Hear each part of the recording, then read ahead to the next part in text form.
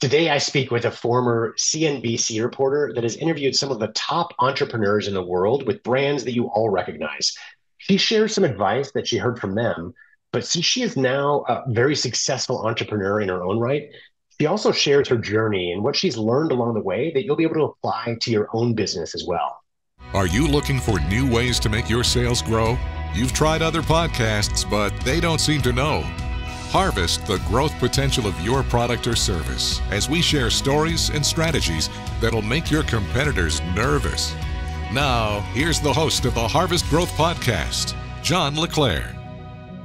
Welcome back to the show. Today, I'm really excited to be speaking with Barbara Booth. She is the co-founder and CEO of Go Bee Sleeves.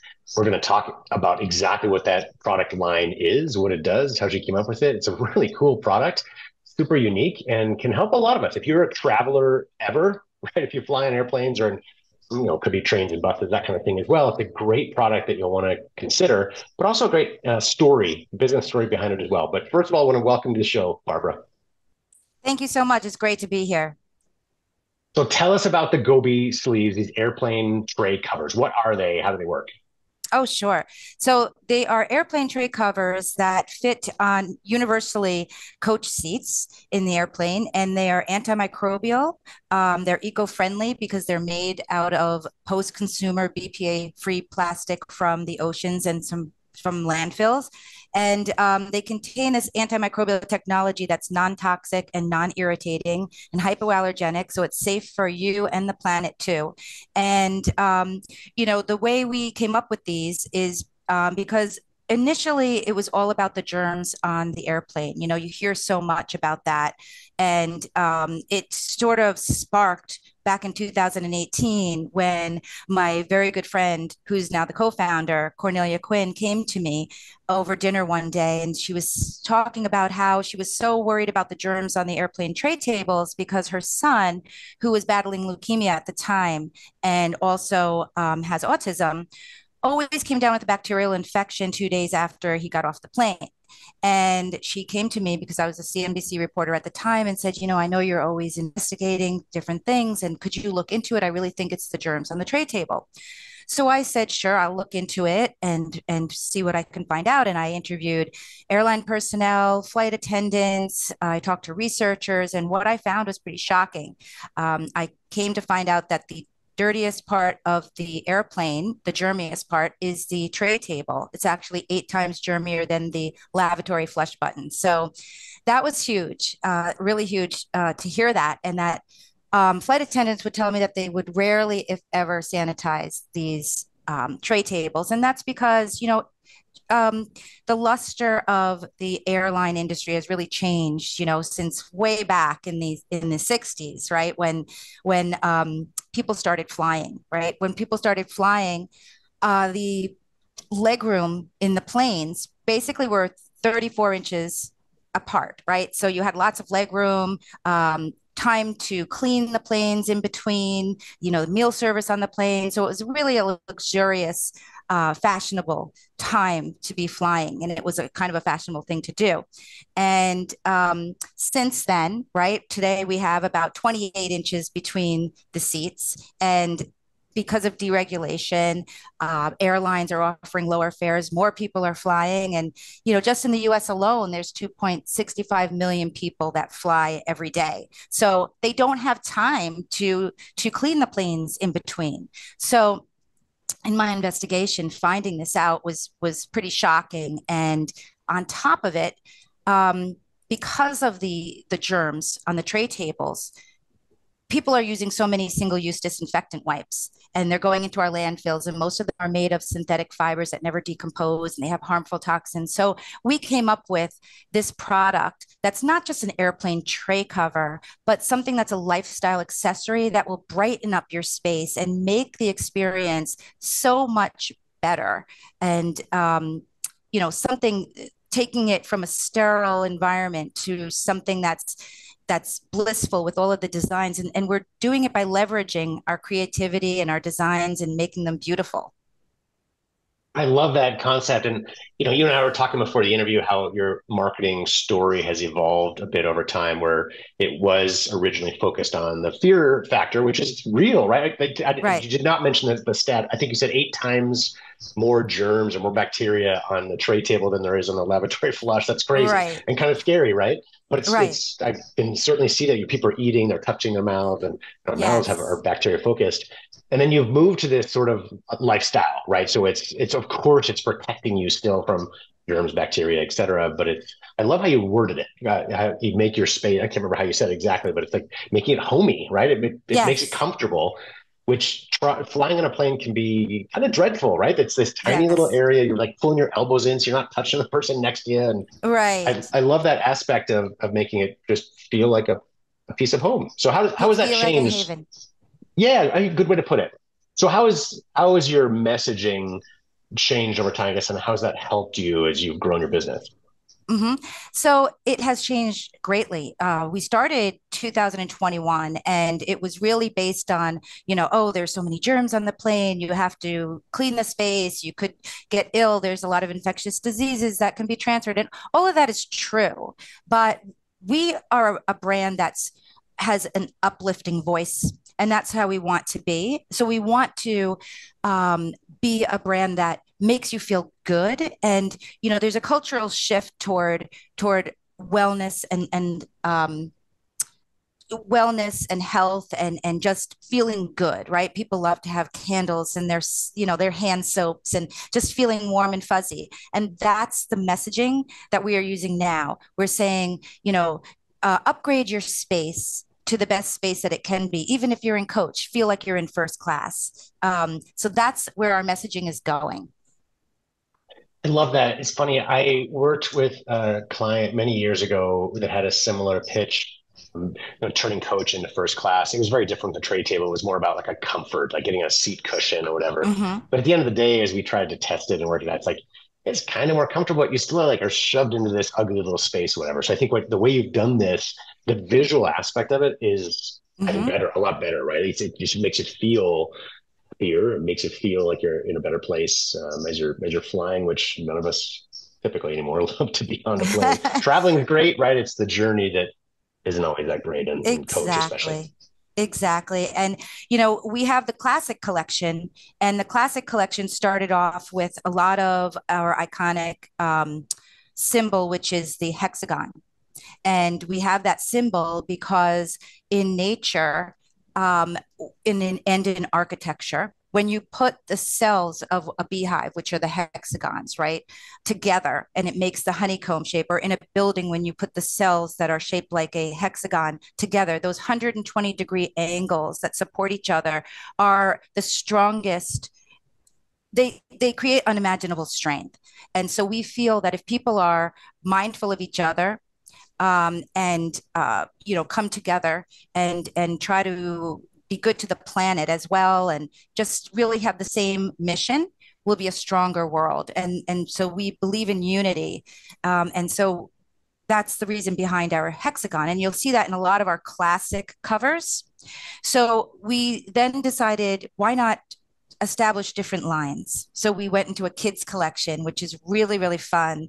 Has jungle patterns and alphabets. And so it's kind of a way for kids to be able to come onto the plane and be distracted by these beautiful covers. And the mom feels great because she's putting them on, obviously taking care of her child. So we came out with the kids collection, and that's amazing. It's doing amazingly well. And now we're doing something that's really, really, really different, but so exciting. We are collaborating with galleries all over the globe to reach out to local artists to design what they believe is an interpretation of some of the most popular destination hotspots in the world. And so they'll submit these in sort of a competition, and we will pick which ones, and these will become our My Happy Place collection. So it's become quite a giftable. I love that. And thinking about the hexagon design too, I know with your two pack, you give an included case that's hexagon shaped as well, a hard case you can attach to your luggage. And if people in our audience are thinking about, well, what do you do with this when you're done with it, right? It goes right back in Right. that case, you attach it to your bag or put it inside your bag. And That's a great design as well. So we'll talk more about this at the end, but encourage our audience to go to check out your website, which is GOBE sleeves.com. You can check out this full line, see the cool artwork that's done on these designs, as well as the case that you can get with the 2-pack. Let's talk about the business side of it now. So you've got this great product, and it's launched really in 2021, right? 2021. Mm-hmm. What's really helped your business to grow so quickly? What's worked well for you? So, well, I guess at the beginning it was a little bit of word of mouth that started the first day we launched. It was we sold 150 in the first day, and the first person that bought our product was actually the UPS person or the USPS person that I had called to find out about shipping. And she said, "What is your product?" And I told her that I have to. When are you launching? I need to get that. So and she was the very first person that bought our product. And so, in the beginning, it was just a little bit of word of mouth. And then we started doing some digital campaigns. Our mistake was that we tried to scale so fast right out of the gate. And we hired a consultant who was recommended to us by a friend.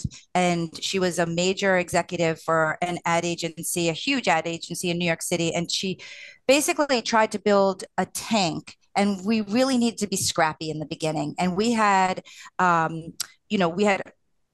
good amount of funds between myself and my co-founder. We were pretty flush in the beginning. And it was great. We were excited.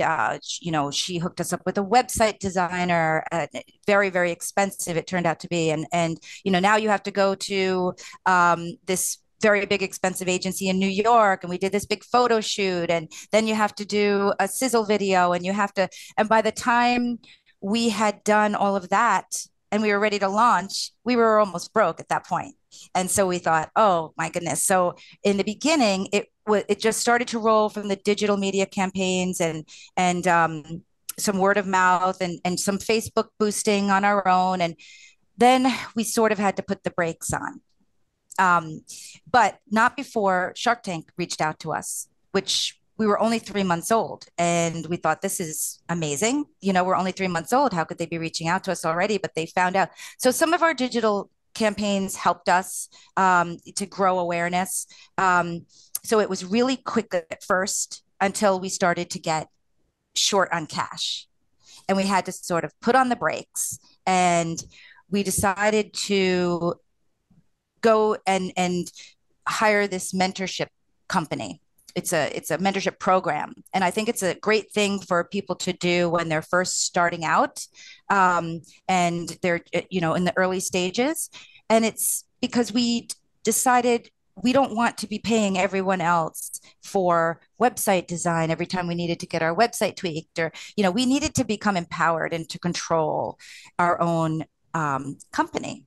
So we decided that we needed to get the best offer out there. We had to learn how to do the right messaging. And when that started, that's when things started to grow. And then Grommet found us.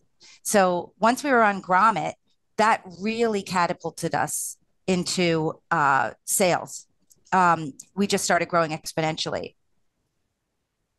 That's great. Let's talk about Grommet a little bit. It's we've had a couple of guests on the show that have had success on the Grommet. It can be a great platform, and I remember years ago, it used to be very different. The Grommet from 3, 4, 5 years ago, for any of our listeners, and Barbie, you're probably aware as well, it was a very different company back then. They would shoot the videos for you. It was almost like an online catalog, and they had a ton of funding behind it, and they went away. It shut down for a few months and came back. And the program's a little bit different now, but it's different, but it can be very successful at helping to drive growth for a brand new or newish product like yours. How does it work with Grommet? So if you just kind of help our audience understand how it works and how it's been helpful for you. Sure. So you apply to Grommet, and once they accept you, then they ask you to send in lots of images and video. And they have such a great team. They put it all together for you, but they are using all of your assets, and they're just right on point when it comes to your messaging. You write all of the copy, but they help you with it a little bit. Somehow they really catch on quickly. Their team is really great. So they have a launch day every Thursday, and they have over 2 million subscribers on Grommet. So the night before, they say, the launch is coming. And on launch day, everybody that's a subscriber pretty much knows that launch day is Thursday. And the 20 new products that are new, innovative products that they've picked out are launched. And they have great Instagram. Let's see, they're on Instagram and email blasts, and they really reach their customer base. And then their customers vote, because it's a community driven platform. Their customers vote. And so you want to be the product of the week. So you kind of drive that. You yourself drive the traffic. You tell everyone on your social media platforms, I'm on Grommet. I want to be product of the week. Because once you're product of the week, they have a menu bar that says product of the week, and people seem to go to that menu bar, right? They click on that. So we also put on our own website, we're on Grommet. If you want 20% off, go to Grommet. So we're helping each other because Grommet's trying to increase their customer base. And at the same time that we're trying to get sales, right? So we're kind of helping each other. So the more people we drive to Grommet from our own website, they're being helped and we're being helped by sales. So, you offer a discount. So we offer 20% off for Grommet if you upvote us on Grommet. And that's what we did. And we did win product of the week. So that was just amazing, because then after that, they showcased us again. And then they did a maker video on us. And, that will be coming out soon. So it's been fabulous marketing, and it hasn't cost us a penny. Yeah, it's if for our listeners, it's kind of like the old school printed catalogs in some ways, right? Like they've got this list or this audience of followers, 2 million, as you mentioned, the people that are interested in new products. It's, you get access to their audience by adding yours as well, and by adding a great product when they accept you. So it can be a good tool as part of your marketing arsenal, part of your overall marketing program as well.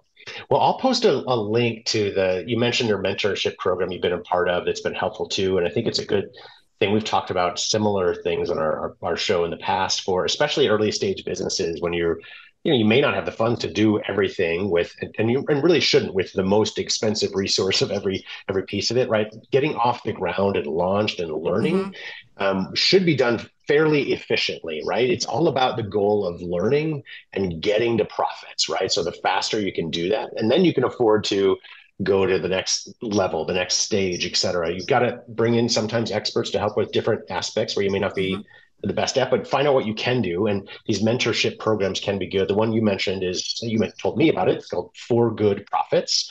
We can put a link to that in the show notes as well. People want to check that out. Early stage, great thing I've mentioned on our show in the past, or part of a mastermind where I work with other marketing agency owners that are not direct competitors to us, but you learn from them, right? We go through similar trials, struggles, et cetera, and we can really help each other out with resources, et cetera. So it's a good thing to think about for sure. So is there anything? Oh, go ahead. We also go through SCORE. SCORE. I'm out of Massachusetts, so we go through SCORE of Boston, and they've been wonderful because those are all free resources of people that are retired that have great expertise, and so they've been amazing as well. Yeah, and I can't remember what the SC stands for, but for our audience, if you haven't heard of it, it's of retired executives, right? Do you know what the SC stands for in SCORE? No, I'm not sure. We'll say something of retired executives. So it is this resource for people that really just want to give back, and it can be very helpful, and really at any stage for startups as well as even ongoing or growing businesses. Well, Barbara, this has been a fun interview. Is there anything I didn't ask you that you think could be helpful for our audience? As when I was a CNBC reporter, one of my tasks was to interview some of the most inspiring entrepreneurs of our time. And I always had the entrepreneurial bug, but that even fostered it even more. And hearing their stories, people like Sarah Kaus of the Swell Bottle and Sarah Blakely of Spanx and Eric Ryan, who discovered Method, they gave such great wisdom. So I thought I would just jump in feet first and, this is all going to be great and it would all work out fantastically. And I learned quickly that there is so much more that goes into it. You have to start out slow. You can't start out fast at the gate. And the one thing that Eric Ryan had said to me was that you need to focus on the second swing of the bat, not the first, because the first swing is all about learning how to win. And it's, you have to spend the time. You have to come up with the concept, come up with the messaging, and just pilot, and launch and learn. And that's so true. But I didn't get it until I was totally involved and in it feet first, and there wasn't going back at that point. So it's all a great learning experience, and we're learning every day. But we've come so far from 2 years ago, and we're just super happy. Well, thank you. So glad you shared that. That's great advice for sure. I do want to encourage our audience. Please go to gobesleeves.com to learn more. Barbara's great product. It'll be in the show notes as well. If you're driving, don't worry about writing it down. Go back to the show and check it out later. See the great product and coming soon product as well, as you mentioned. Well, thanks again, Barbara. Thank you. So also, I want to mention to our audience, did you know you can meet with a member of my team absolutely free for a 30-minute consultation? We've launched and grown hundreds of products since 2007 and learned some of our strategies while growing OxyClean back in the Billy Mays days. We're here to help, so please go to harvestgrowth.com to set up a call if you'd like to discuss further.